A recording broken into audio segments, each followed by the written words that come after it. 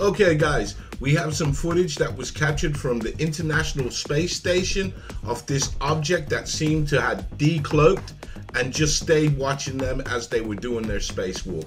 So guys, let's have a look at the footage and then we'll have a real quick chat afterwards.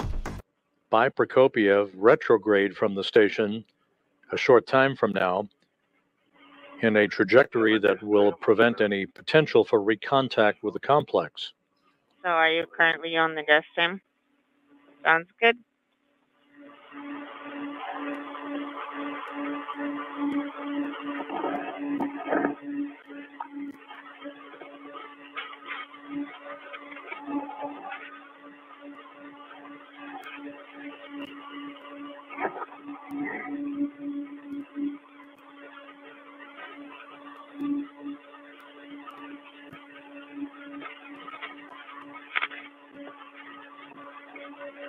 This was captured on August the 9th, 2023 during the two Russian cosmonauts spacewalk. And in this footage, you can see this object, which it seems to have de-cloaked, and then it just stays there. And lo and behold, you guessed it, NASA switches the camera feed.